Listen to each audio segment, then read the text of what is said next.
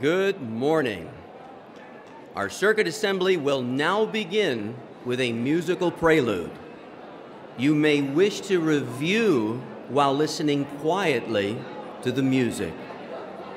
Doing so will help prepare your heart for today's assembly. Please take your seats and enjoy the music.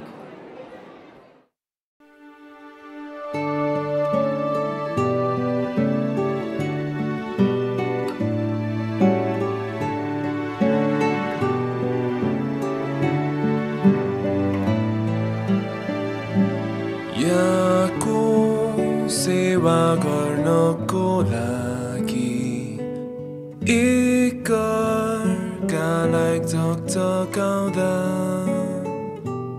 बलियो हुन्छ हाम्रो बन्धन छाउँछ शान्ति र एकता यहाँका जनबीचको न्यानो प्रेमले दिन्छ साहस शरण हो हाम्रो यो मण्डली उपस्थित हुन्छौँ ढुक्क भई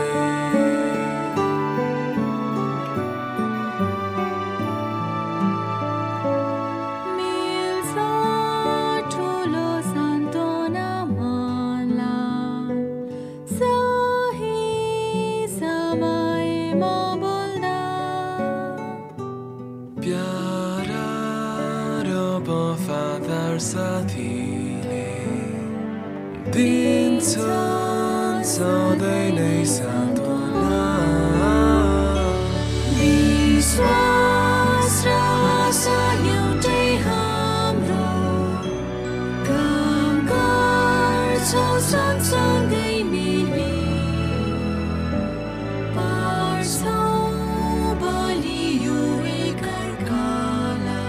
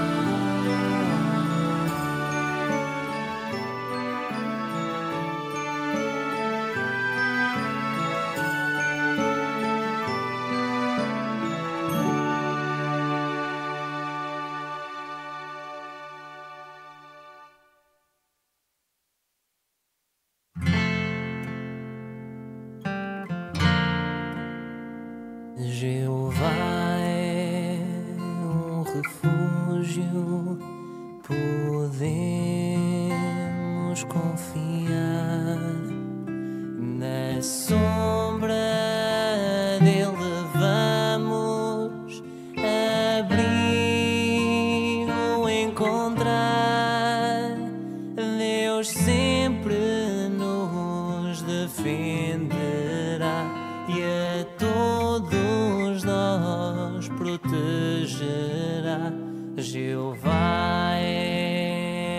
fortaleza, bem seguros vamos estar.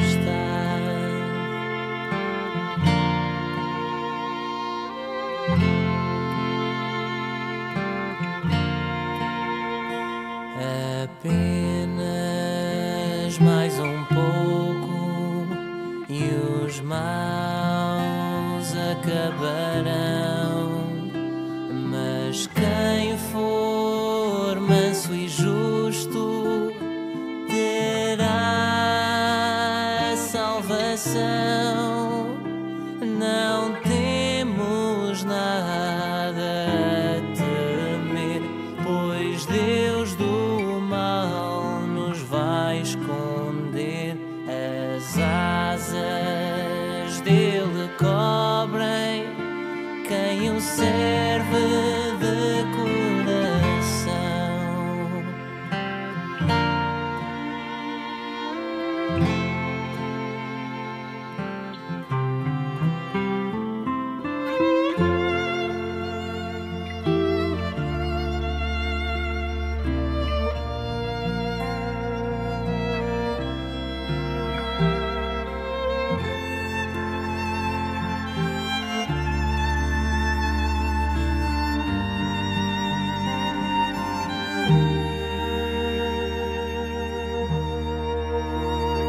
De muitas armadilhas Jeová nos livrará. Em todos os momentos conosco ficará.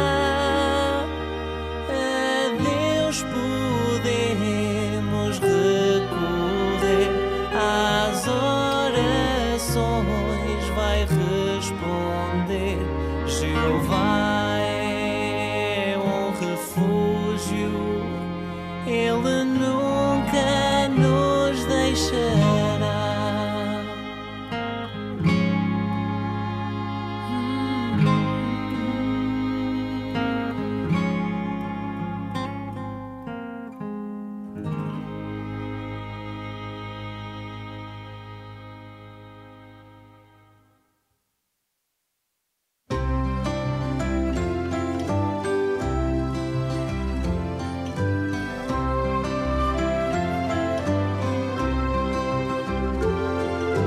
God has commanded us this day. He has given us a charge to obey. At all times be ready to impart the reason for the hope within your heart. So preach the word so that everyone can hear. Preach the word, for we know the end is near. Preach the word, help the meek to understand. Preach the word throughout the land.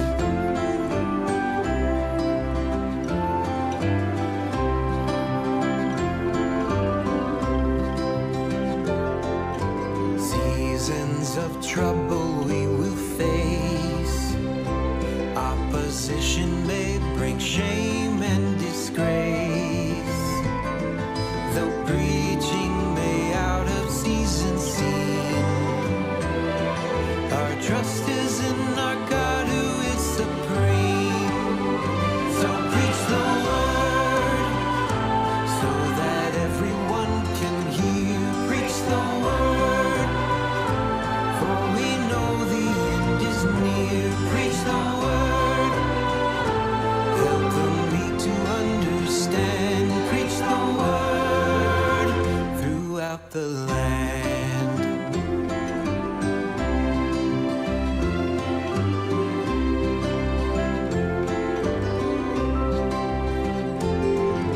Seasons of favor we will see, and the need for us to teach there will be.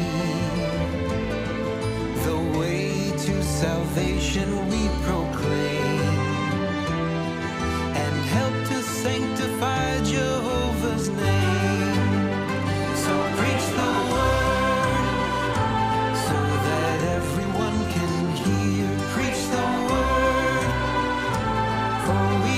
the end is near. Preach the word, help the weak to understand. Preach the word throughout the land.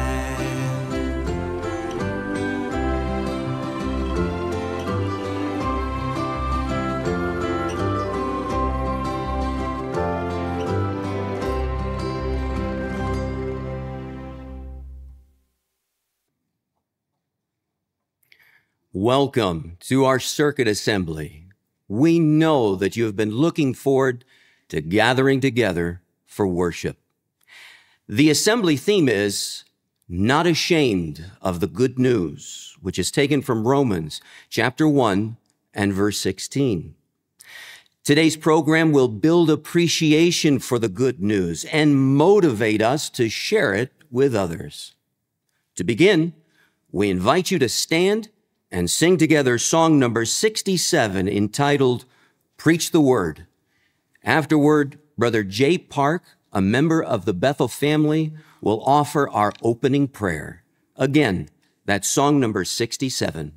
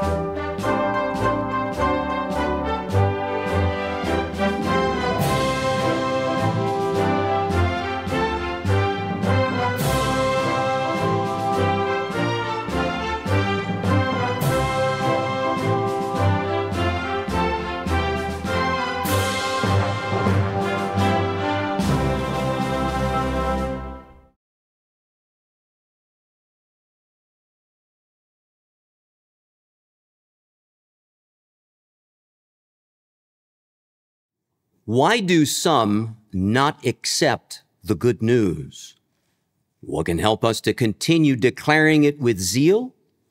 Please listen closely to Brother William Malenfant, helper to the teaching committee of the governing body, who is serving as the branch representative of this assembly as he discusses the theme, We Are Not Ashamed of the Good News. Why? Brother Malenfant, you have our attention.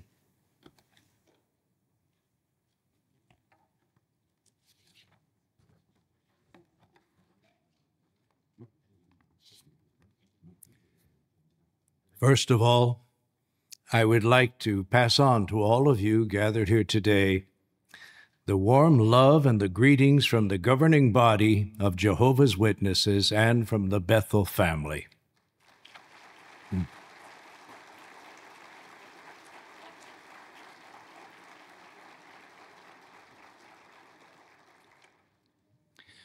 Perhaps you've heard the saying, no news is good news. Well, the fact of the matter is that no news simply means that you've heard nothing. However, we are not no news people.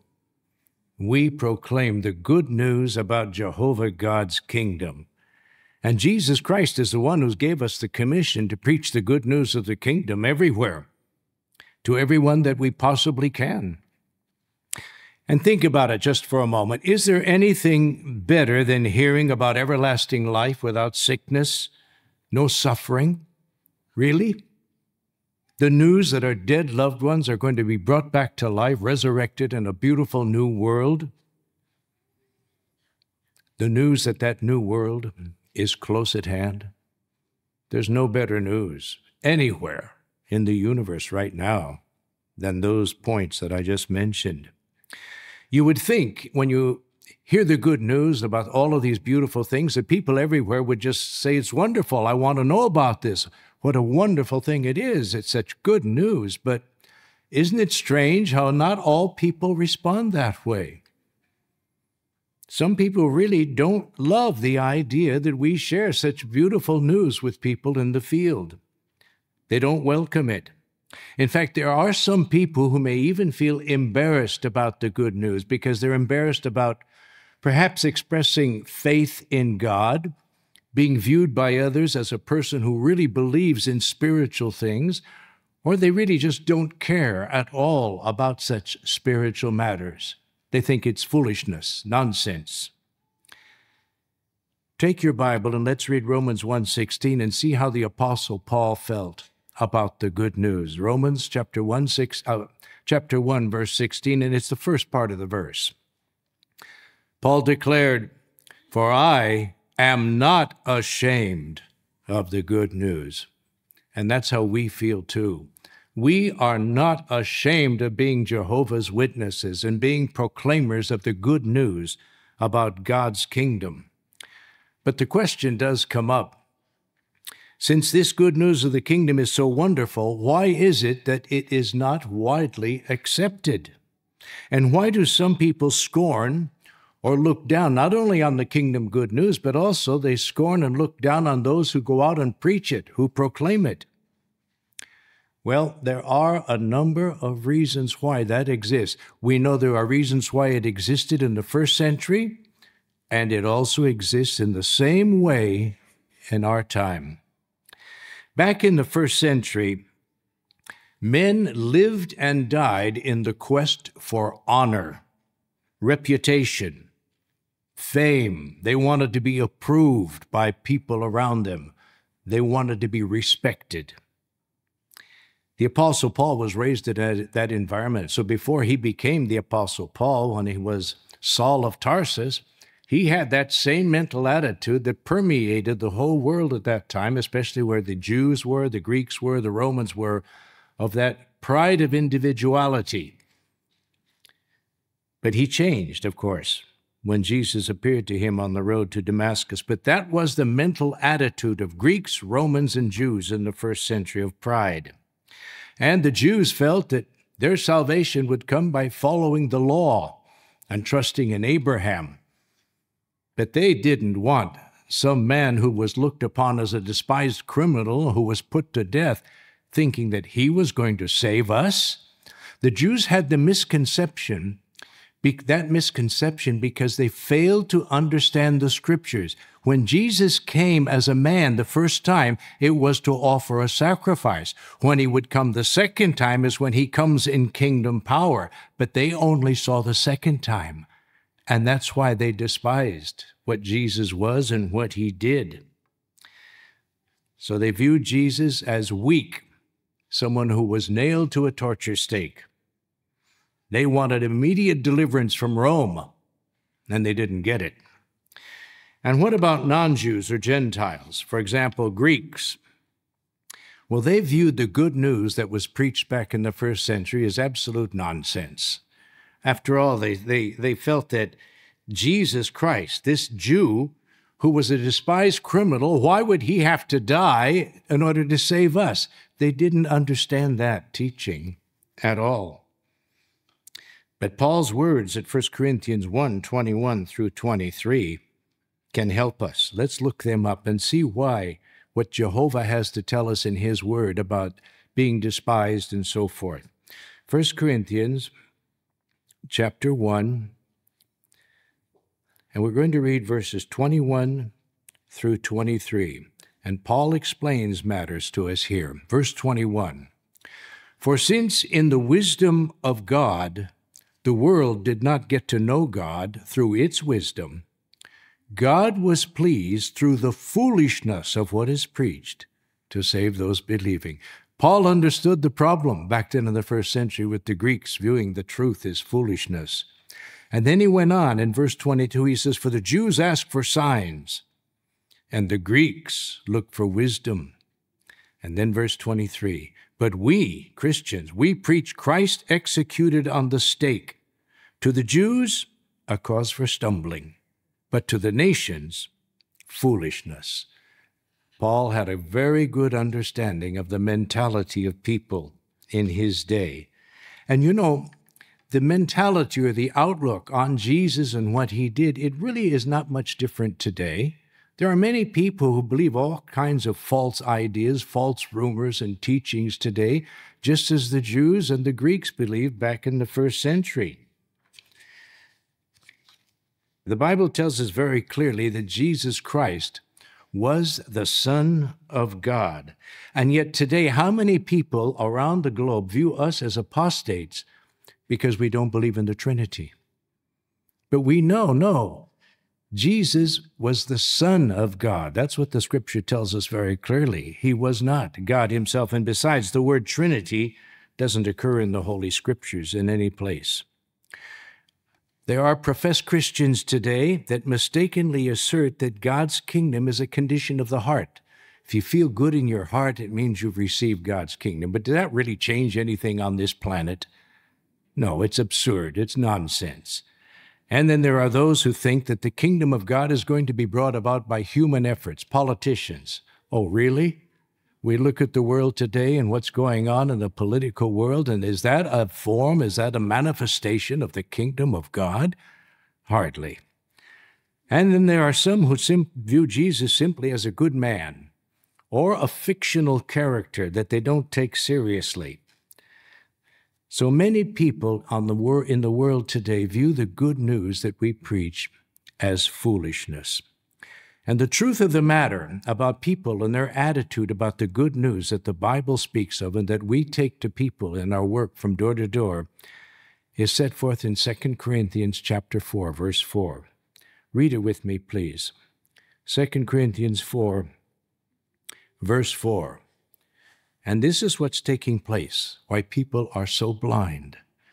It says, among whom the God of this system of things has blinded the minds of the unbelievers, so that the illumination of the glorious good news about the Christ, who is the image of God, might not shine through. Notice it blinds the minds of the unbelievers. And the unbelievers in this verse are not just atheists. Unbelievers are those of Christendom also. They do not believe correctly when they think Jesus was God. That is an unbeliever. They have to believe what the Scriptures really teach to be believers. And Satan has blinded the minds of so many people because they adhere to all kinds of false teachings, false doctrines. So the truth of the matter is we are not ashamed of the good news. And the Apostle Paul explained why he was not ashamed of the good news. Take your Bible and let's read now the entire Scripture at Romans chapter 1, and we're going to read the whole verse, verse 16, once again. This is what Paul said. For I am not ashamed of the good news. Now, we read that earlier, but now what does Paul go on to tell us?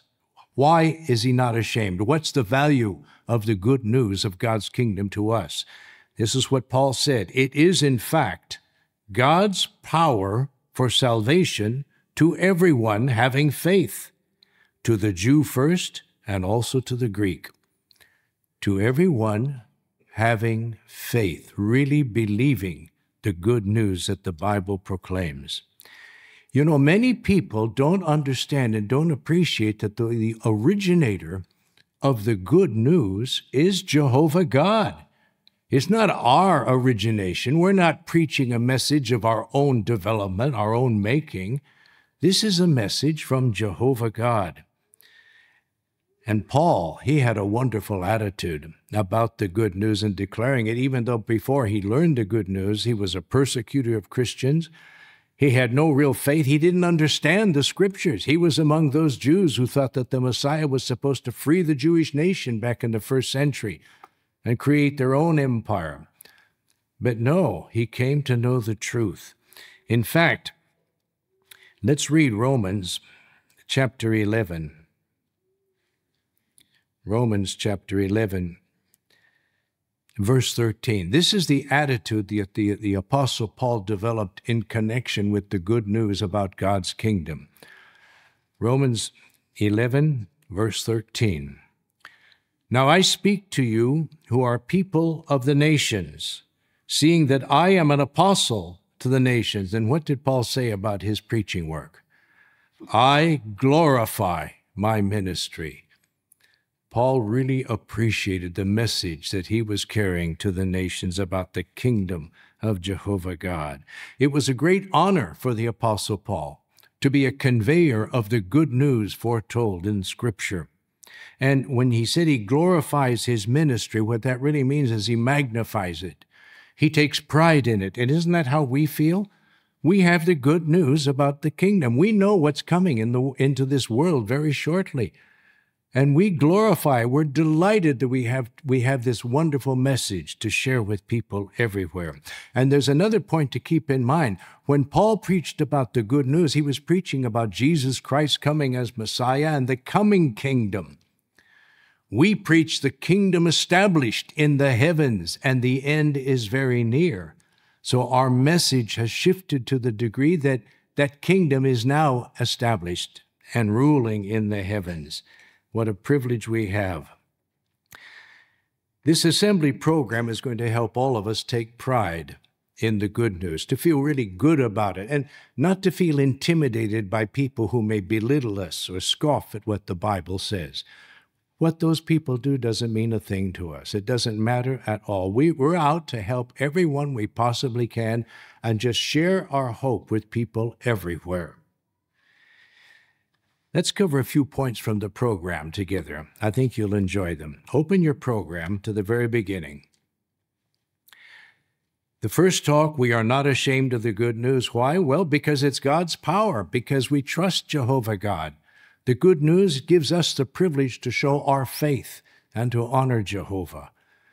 And so we're fearless. We proclaim it to everyone everywhere. We don't allow people to intimidate us in connection with the good news or to look down upon us. We really scoff at it. And then the talk that follows this one, taking a stand for the good news. Yes, if you're going to be one of Jehovah's faithful servants, you have to be ready to take a stand. Really stand up for the good news. Don't be intimidated. Don't be fearful about saying what you are, who you are, what you believe. Never be ashamed of the good news or of our great God, Jehovah. And then after that, you're going to hear from your circuit overseer, be a workman with nothing to be ashamed of. And he's going to cover two key points in his presentation, how we want to use God's word effectively as we preach the good news, and then how we want to be diligent in the ministry. So we look forward to hear from Brother Bulge. After his talk, then later on, after the announcements, we're going to have another talk showing the Spirit. Now notice the 3 points in this talk at 11:05. Showing the spirit of power, love, and soundness of mind. So those 3 key points will receive attention during that talk on how we want to show that spirit. Love, power, love, and soundness of mind. And then at 11:35, we have a part we always enjoy very much, the baptism. And we look forward to that talk. For the afternoon program, we'll start out with experiences at 1:35. And then, as always, we have the great summary of the Watchtower, and we enjoy seeing brothers and sisters from one of the congregations covering that material for us, and that's very encouraging. And then we're going to have a symposium. We are not ashamed. Notice the points that we're not ashamed of, because there are people who would be ashamed of the stand we take on morality. They're intimidated by this world. They want to be extremely liberal and please everybody. No, if you love the truth, you can't please everybody. You love the truth, you treat people kindly, but you take a firm stand for what you know is right. And that's why it says God's moral standards. We're not going to change to please people, but we don't go about campaigning against people who don't observe God's moral standards. We're going to see some very interesting points on that subject. The next one, God's kingdom. How could we possibly be ashamed of the government that Jehovah God has set up and that's going to rule the new earth?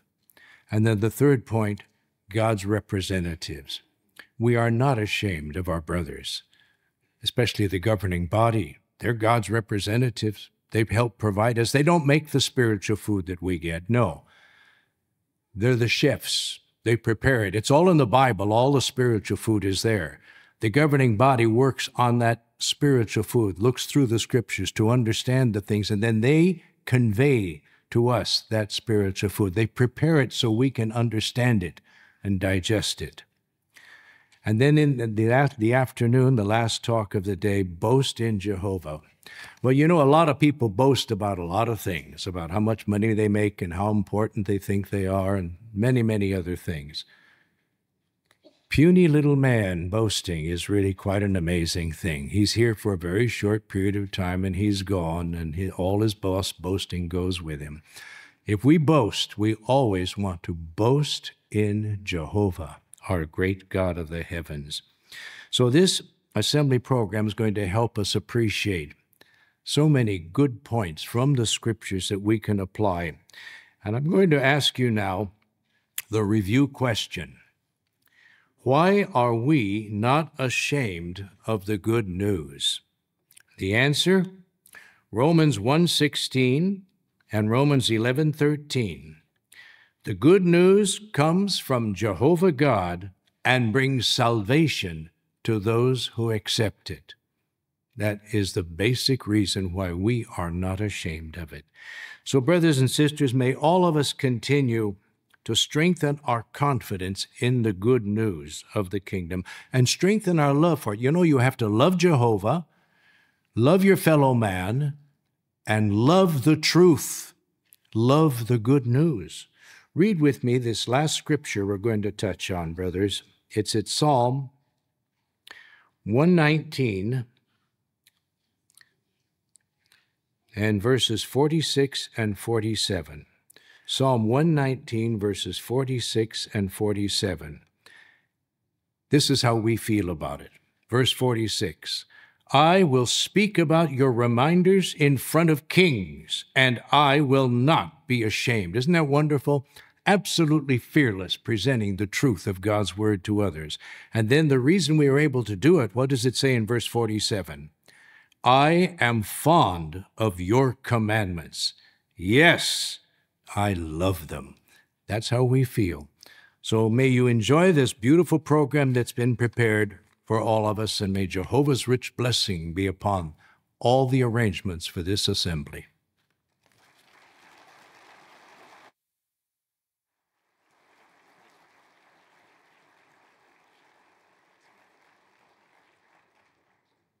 Thank you, Brother Malenfant, for emphasizing why we are proud to bear your name. We are looking forward to hearing the rest of the assembly program and to getting better acquainted with you and your wife throughout the day. How can we make Jehovah, Jesus, and the angels rejoice? Please give your attention to Brother Robert Lefevre from the South Schenectady congregation as he presents the talk, Taking a Stand for the Good News. Have you ever done something well that made you feel really good? Maybe it was a family recipe that you got from your mother or your grandmother. You followed the directions and it came out beautiful, tasted great. How did you feel? You're pretty happy about that, wasn't it? For a job well done. But then you're probably very excited. You might even have gotten on the phone and called your mother and said, I just did this recipe that you gave me and it came out really good. So not only were you happy, but now your mother too was all smiles. We feel good when we do the right thing. Now, as Jehovah's people, we've been given a big job to do. We've been asked to courageously share the good news. And when we take a firm stand for the truth and give a witness, we naturally feel good about it. But it's more than that. It's not just us that feels good. We need to consider also how the one that gave us the assignment feels. When we do the right thing, when we take a firm stand for the good news, Jehovah rejoices. Christ Jesus rejoices, and the angels in heaven rejoice as well. Jesus is proud to call us his disciples when we take a stand for the good news. Notice where he said this in the book of Matthew chapter 10 in verse 32. Matthew chapter 10 in verse 32. Jesus' words, "Everyone then who acknowledges me before men, I will also acknowledge him before my Father who is in the heavens." Really encouraging words, isn't it? When we acknowledge Jesus, he acknowledges us. Not only does he see us, but he acknowledges us to Jehovah God himself in the heavens. Jesus also gave a warning. While we are not ashamed of the good news, Jesus warned that those that disown the faith and become ashamed of the good news and his teachings, he would disown those individuals. But for us, we're not ashamed of the good news. We take our stand repeatedly, and that's good news. It's good that we're able to do that. But what about when we're under pressure? Sometimes when we feel pressure building, it may be difficult for us to take a stand for the good news. We may be tempted to perhaps hold back a little bit in our beliefs. Well, what can we do in that situation? Well, sometimes that happens, but there's other times when we have to take decisive action. Some situations call for us to speak up and boldly defend the good news. Many of us are familiar with an account in Daniel chapter 3. In Daniel chapter 3, there's the account with 3 Hebrew boys. They were known in Babylon as Shadrach, Meshach, and Abednego. Now, these young men, they were pulled out in front of the king, and they were told, you have to do what everyone else is doing. You have to bow down to an image. Well, that was a time for decisive action. What would these young men, these boys, do in a situation like that? Well, in part, Daniel chapter 3 gives a response. These young men, they said this, "Let it be known to you, O king, that we will not serve your gods or worship the image of gold that you have set up." Decisive. No doubt Jehovah and Jesus were proud of those young men taking a firm stand for the truth. But what would we do in a similar situation? We may think about that in front of the nation and the king, and how could we take a stand like these young men did? What if I'm not able to take a stand like that? Well, we can. Jehovah's people repeatedly have taken a firm stand for the truth, even though it may be challenging. Well, what gives them the strength to do this? How are we able to take a stand in sometimes what are very difficult circumstances? Well, let's return to Scripture. Let's look at Hebrews chapter 13 and verse 6. Hebrews chapter 13 and verse 6. It says, so that we may be of good courage and say, Jehovah is my helper. I will not be afraid. What can man do to me? We think about that. With Jehovah as our helper, we have no need to be afraid. Faith in Jehovah conquers fear of man. So the stronger our faith, the less fear we're going to have. But what if we fail to handle a matter on a day-to-day basis? Perhaps a situation comes up and we have an opportunity to give a witness, but we don't do it as well as we would have liked. Excuse me. What could we do in those circumstances? Well, remember the illustration of the recipe at the beginning? If you had tried to make that dish and you followed the recipe and it didn't come out so good, a little sad, a little disappointed, but you'd return to that recipe again, wouldn't you? You'd go back to that recipe and you'd be determined to get it right. Well, that's the same thing we need to do if we miss an opportunity to preach the good news.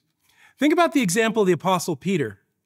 The Apostle Peter, he failed to acknowledge Jesus. 3 times he denied him. How do we think Peter felt at that point in time? Think Peter felt sad? Do you think Peter felt disappointed? Absolutely. But what happened when he had an opportunity to give a witness in the future? If we look in the book of Acts, we see just what Peter did. In Acts chapter 4, it speaks about Peter as being an outspoken individual. And then in Acts chapter 5, the highest court in the land, it said, "We strictly ordered you not to keep teaching or preaching the good news." Peter's response, along with the other apostles, "We must obey God as ruler rather than men." Where did this come from?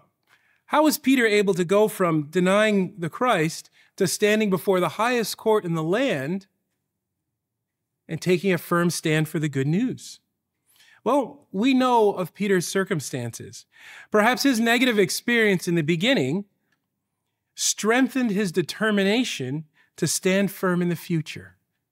Can you see Peter making that decision? If I ever have an opportunity again to preach the good news or to take a firm stand, I'm going to take it. And that's exactly what the Apostle Peter did. If at times we do not speak up as we would like, we can learn from the experience, strengthen our faith, and pray for boldness, and then we can do better next time. In the following demonstration, a workmate approaches our sister and wants her to support a political movement. Let's see how she handles the situation. Allie, I am so excited for the rally tonight. The whole city is coming to support the cause. Hey, let's ride together. We have room in our car. I don't think I'll be going. What? Why not? You know the movement needs our support. I'm just too busy. I have too much to do. Seriously? Okay, don't worry. There will be a rally every night this week. We'll work it out. Talk to you later. That evening, our sister speaks with her husband. Let's listen in on part of their conversation. I'm so disappointed in myself and the excuses I gave. I understand. Sometimes it can be hard to find the right words, especially when we're caught off guard. Tonight, after dinner, let's pray and then do research on boldness and neutrality. And then maybe tomorrow you can bring it up again with your coworker. Maybe I can. Okay, so now the next day, our sister approaches her workmate. Let's see what happens. Hi, Kristen. I just wanted to talk to you about yesterday. I want to clarify why I wasn't at the rally last night and why I'm not planning on being at any of the rallies. I said I was busy, and that's true. But the main reason is that I don't take sides in political issues. Well, is that because of your religion? It's because of what I've learned from the Bible. Can I show you some principles that I live by? You mean the Bible talks about whether you should go to political rallies? It has actually taught me whom I should support. Really? Yes. Notice what it says here at John 18:36.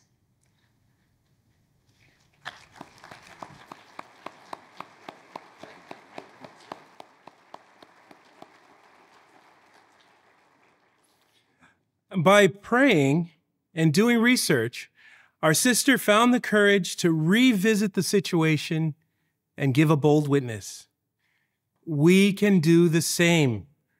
We can learn from the experience as our sister did, strengthen our faith, pray for boldness, and do better next time. See, if we courageously share the good news with others, if we boldly take a stand for what is right, well, there's going to be a reward. Notice one more scripture here in the book of Romans this time, chapter 10 in verse 9. What is going to result when we take a stand for the good news? Romans chapter 10 and verse 9, it says, "For if you publicly declare with your mouth that Jesus is Lord, and exercise faith in your heart that God raised him from the dead, you will be saved." Publicly declare. Speak up. Take a bold stand for the truth. When we do that, Jesus tells us through Scripture that we will be saved. Our bold witnessing is essential. Our taking a firm stand for the good news, it's going to help us on the road to getting life. But there's more to it. When we boldly take a stand for the good news, when we speak out and talk to others, people respond. And when individuals respond to the good news, not only do we feel good, but we're getting them started on the road to everlasting life. When that happens, not only do we feel good, but there's a rejoicing in the heavens. We think about that. Our actions affect what happens in heaven. See, we can make Jehovah happy. We can make the angels happy. We can make our Lord and Master, Christ Jesus, happy. But what if we try to give a witness and it doesn't go so well? Perhaps we're in the ministry and people don't respond, or we're trying some informal witnessing or public witnessing, and we don't get a positive result. Well, that's okay, because we know that when we take a firm stand for the truth, we know we've done that. Jehovah knows we've done that, and Jesus knows that we've done that as well. We've done the right thing. And when we do the right thing, we can feel good about that. Now, let's review what we've talked about. How do we take a stand for the good news? Our review question. Well, there's two scriptures that we really highlighted. Matthew chapter 10 and verse 32, and Romans chapter 10 and verse 9. So the answer, how do we take a stand for the good news? We courageously share the good news and boldly declare our support for Jehovah, his Son, and the kingdom. Be determined to take a firm stand for the good news. If you do that, you'll have everlasting blessings, and a firm stand for the good news will bring you joy. You're going to feel good, but it also makes the heavens rejoice. When we take a firm stand for the good news, the angels, all those angels that are looking on, they rejoice. Our Lord and Master, Jesus Christ, he sees what we're doing, following the recipe, so to speak, and he rejoices as well. And ultimately, when we take a firm stand for the good news, we can be proud that Jehovah rejoices in the heavens.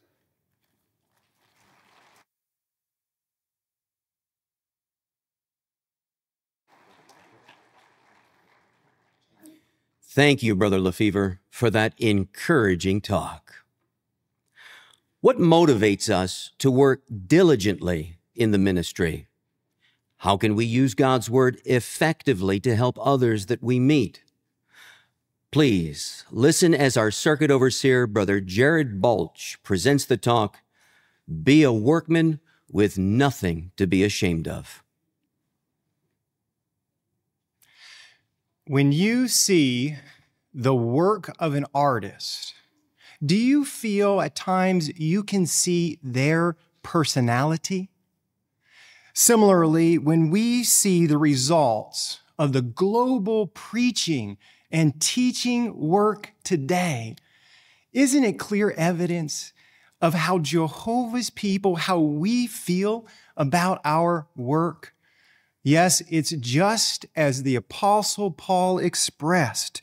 In Romans chapter 1 and verse 15, we are eager to declare the good news, and we commend all in our audience for your fine spirit. But now the question is, how can we individually cultivate and maintain this spirit? Let's answer that question by turning our Bibles to our theme scripture for this talk. It's found in 2 Timothy chapter 2. 2 Timothy chapter 2. And let's read and discuss verse 15 together. Again, that's 2 Timothy chapter 2 and verse 15. Notice here under inspiration what the Apostle Paul tells the younger man Timothy, his protege. He says, do your utmost to present yourself approved to God.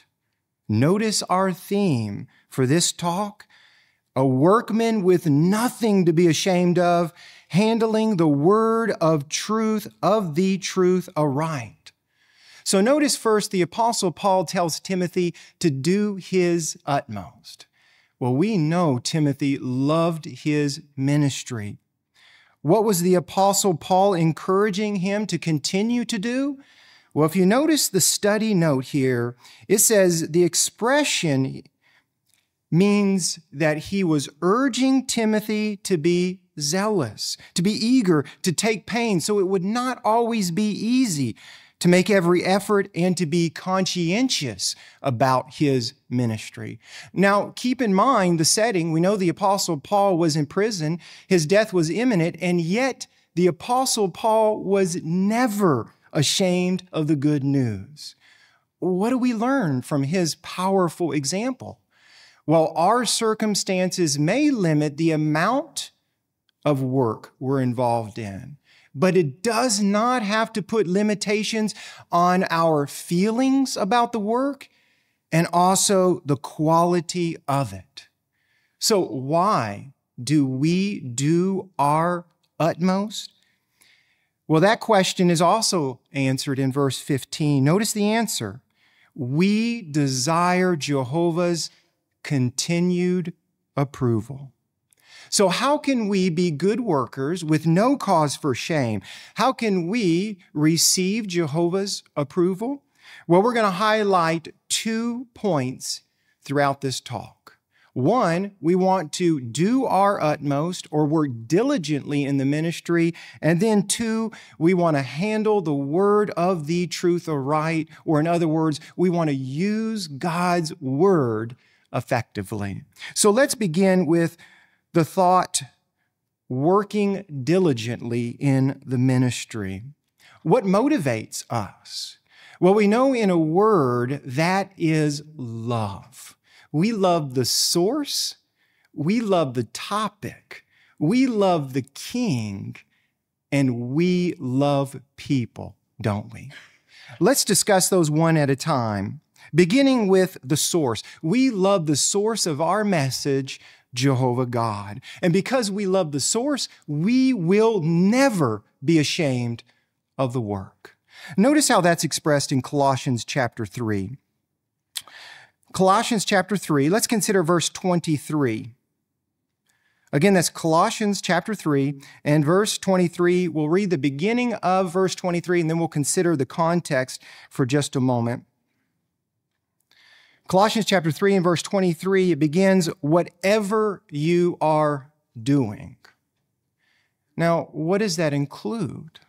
Well, just notice the context. Verse 22, how we act, react at our secular work as Christians. Verses 18 through 21, how we treat our families. Verses 15 through 17, how we encourage our spiritual brothers and sisters. Verses 12 through 14, displaying the Christian personality. And of course, verses 5 through 9, resisting temptation. This also includes what we find in chapter 4.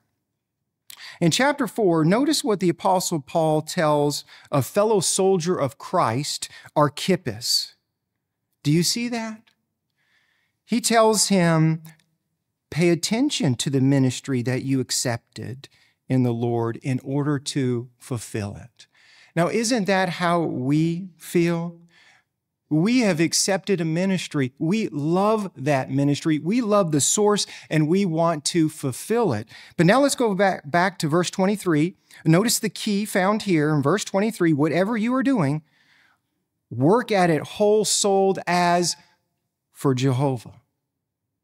Now notice the caution, and not for men. Yes, as humans, we can't ignore the reaction of others, but we can choose our focus. What should be our primary focus? Praising Jehovah. And as we praise Jehovah, we know that we will continue to receive His Spirit, we will be able to joyfully preach the good news, and we will never be ashamed of it. Let's consider the second. We love the topic of our message, don't we? We love the kingdom. Why? Well, as expressed in our opening talk, we know it's the only permanent solution to every problem facing mankind. Now, just think about how eager individuals are today, groups are, in supporting a person, a party, or a government that's imperfect, faulty, temporary at best. But the solution to false religion, human rulership, wickedness, sickness and death, environmental problems, poverty, true peace and security, and we could go on, couldn't we? We know it's the kingdom. The kingdom is not a Band-Aid. Rather, it's the solution because it gets to the core of the problems that exist. Satan and the devil, imperfection, and of course, the spirit of this world that dominates mankind's thinking. There's another reason that we love the kingdom, and that is we love that we have a purpose. And we love our work, don't we?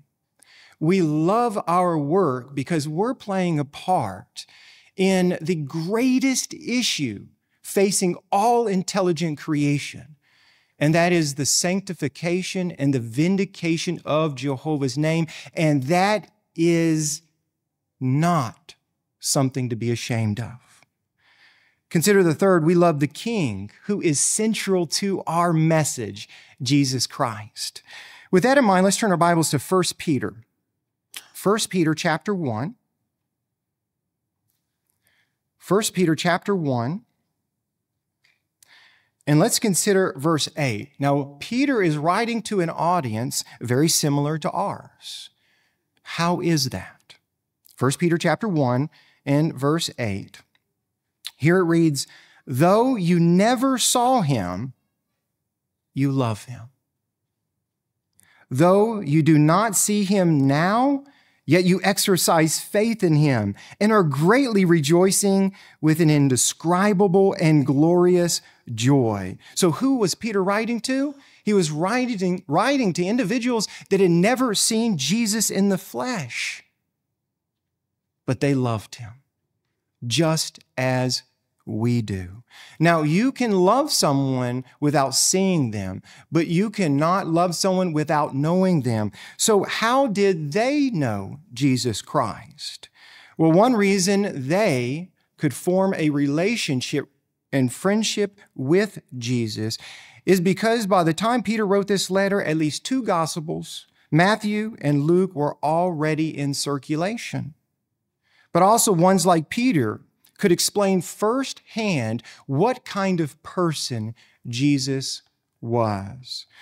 So why do we love our King? For similar reasons. One, because we have gotten to know Jesus based on what we read in God's Word, the Bible, and not just 2 books, but 66 books of the Bible. Another reason that we love our King is because of what we clearly seeing him do today. We clearly see his presence as King. We see him as our high priest, our wonderful counselor, and we see what he's doing within the congregation as its head. Now, how many masters do you know, past and present, that love working with their slaves? Yet that is exactly what Jesus has done, and that is what he is doing today. He's not only given us the commission, but he started the work, and Jesus was never ashamed of it. As we follow his example, as we remain under his yoke, Jesus promises to be with us. He promises to refresh us. And because of this, we will never be ashamed of the good news. Consider the last. We love the people who may respond to our message, potentially anyone we meet. So we remain hopeful, knowing lives are at stake. Now, can you imagine for just a moment a rescue worker and they show up on the scene and there's complete devastation all around them, and all they can think in their mind is this: there is absolutely no hope. Now, would that affect their demeanor, disposition? Would it affect their spirit? Would it affect their work? Now, consider the example again of Jesus.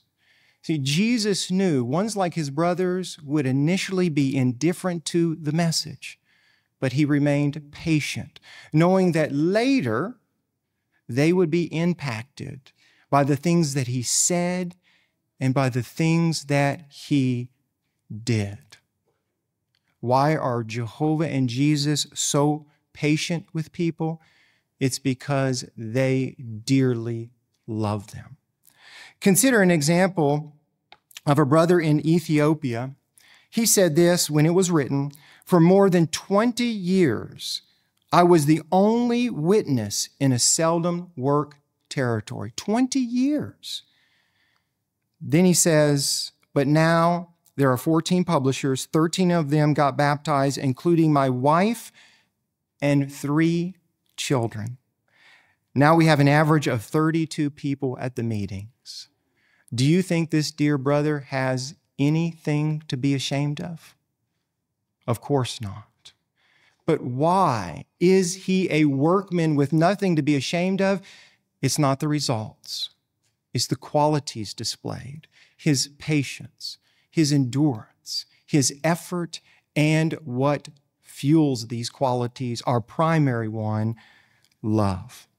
Now let's consider our second point. We want to use God's word effectively. Let's return to 2 Timothy chapter 2. 2 Timothy chapter 2. Let's again highlight what the Apostle Paul expressed at the end of this verse. And again, we'll consider the Greek expression here and also the context. So 2 Timothy chapter 2 and verse 15, he says, we should handle the word of the truth aright. So what does this mean? Well, it includes building people up with God's word and comforting them. Now, the Greek verbiage here means to cut in a straight line or in a straight path. Now, if any of you have ever had to cut on a straight line, maybe construction materials as a child, construction paper, or maybe fabric, you know the importance of doing so. So what was Paul expressing to Timothy? If he wanted to be a workman with nothing to be ashamed of, he needed to center his attention always on the Word of God. What's involved? Well, more than just teaching it accurately. We want to explain it with accuracy, but also notice the context here. What does Paul tell Timothy in verse 14? He says, not to fight about words. In verse 16, to reject empty speeches. So to use God's word effectively, he's telling him to avoid debates. See, our ministry is not about proving a point to someone. And if it were, what would it be? To show love. To show love in what we say, sometimes what we don't say, what we do, and sometimes what we avoid doing. And that is one of the many reasons that we love our new brochure, Love People, Make Disciples. Now, since God's word is the greatest tool we have, a greatest weapon in our arsenal, what might we call our new brochure? Well, we may think of it as an instruction manual. Why? Because again, it's designed to help us to use God's word more effectively in our ministry. Let's consider an example together. Now, instead of providing scripted presentations, and we are very thankful for that, instead of providing scripted presentations, it just helps us to show love by displaying different qualities, like showing a personal interest in others. And when we show sincere personal interest, we'll talk about a subject or a topic that they're interested in, that's on their mind. After all, can you imagine a doctor who doesn't address our own personal needs? So this brochure asks us questions that stimulates our thinking so that we can be more adaptable and more flexible in our ministry. Let's look at two examples. Do you have your brochure with you? Maybe in electronic form. So just tap on library, unless it's one of your favorites. You can go to your home tab. So just tap on library, go to brochures, Love People, Make Disciples brochure, and we're going to look at lesson 1, interest in others. And of course, we know that this account is about Jesus with the Samaritan woman at the well. What can we learn from this example? Well, among other things, how Jesus started this conversation. How did he do so? By observing. Observations lead to great conversations at times. Just like in this case, what did he observe? Well, he acknowledged who she was, what she was doing, her faith, her religion. So before we speak, we should ask ourselves the question, like Jesus, what have we observed? Now let's look at a second example. Notice lesson 2, it's on naturalness. And here we have the example of Philip with the Ethiopian eunuch. So let's turn to Acts chapter 8. Notice what Philip observed in his personal ministry in this account. So Acts chapter 8, we're going to start with verse 26. So here in verse 26, it says that the angel spoke to Philip, saying, "Get up and go to." So he receives very specific directions on where to go from the angel. But now notice in verse 27 and 28, what does Philip no doubt have to observe for himself? Who the man was. His secular work, we might say. The end of verse 27, where he had been, and in verse 28, what he was doing. He was reading aloud the prophet Isaiah. So in this account, it doesn't say that the angel told Philip who the man was, what he was doing, or where he was coming from. Again, these were observations that Philip no doubt made for himself. So what's the lesson? The Spirit is helping us.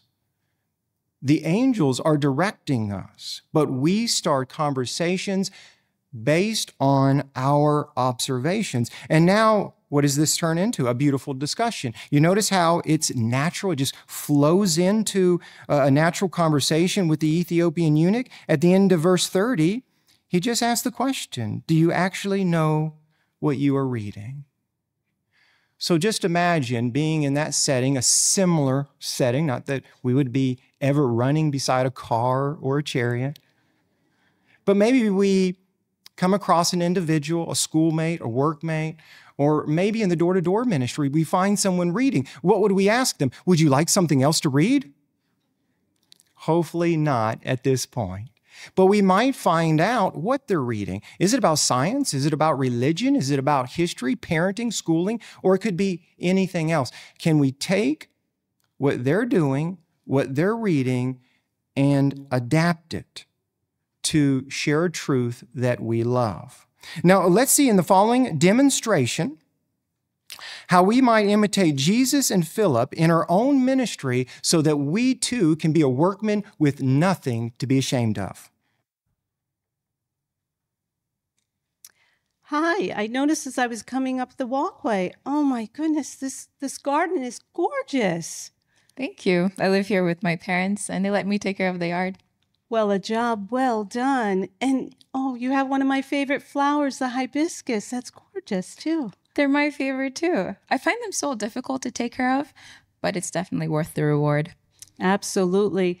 And you know, now that I look around, I see that you have some vegetable plants that are added right in with the flowers. Yeah, that's my way of showing what the earth can do for us if we just take care of it instead of bringing it to ruins like people are.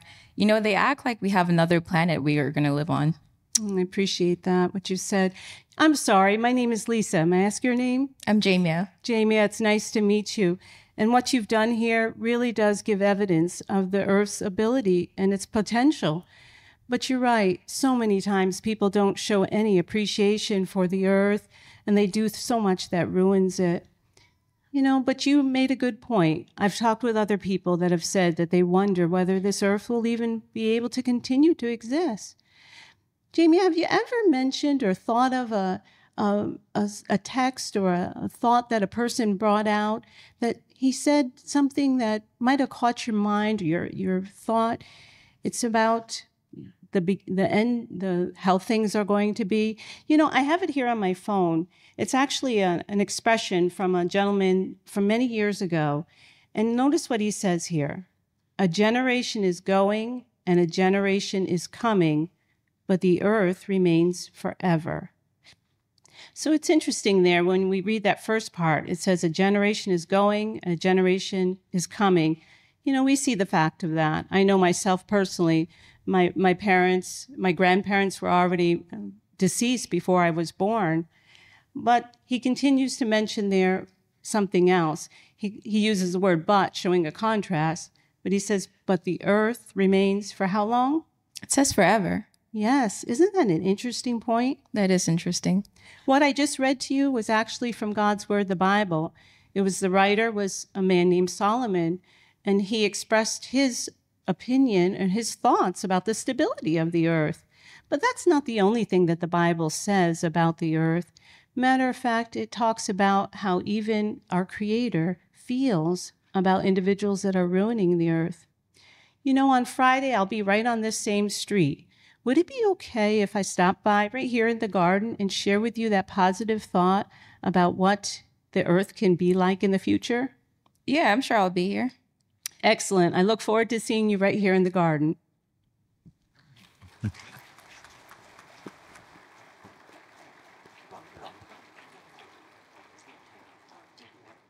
Well done. Thank you for that beautiful demonstration. Now, did you notice how the publisher showed genuine interest in the person?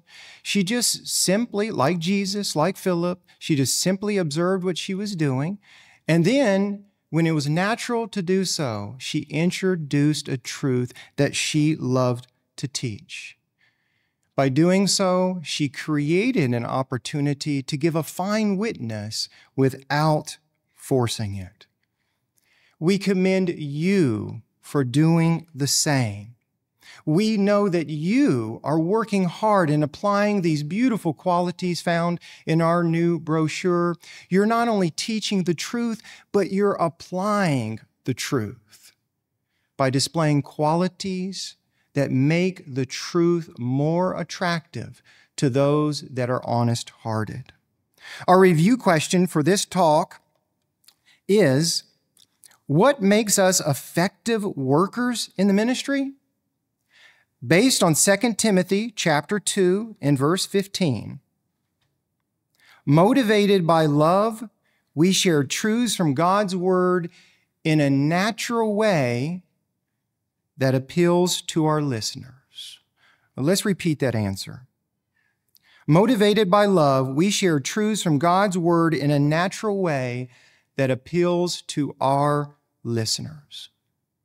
Many years ago, I asked a mature brother how he accomplished so much in Jehovah's service. In my mind, from my vantage point, it seemed impossible. And he took just a moment and he responded with just 2 words. Do you know what those 2 words were? Can you guess? He said, love people. Isn't that true? How can we be a workman with nothing to be ashamed of? Love. We want to love the source. We want to love the topic, God's kingdom. We want to love our King Jesus. We want to love people. And we might add, we want to love handling the word of truth aright. It's this love that will motivate us to continue to use God's word effectively, to start conversations naturally so that we can help others who are rightly disposed for everlasting life also be a workman with nothing to be ashamed of.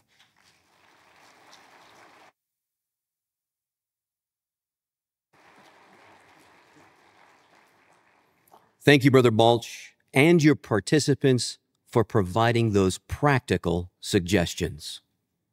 Let us now stand and sing together song number 73 entitled, Grant Us Boldness. After the song, you may wish to remain standing for some announcements. Again, that's song number 73.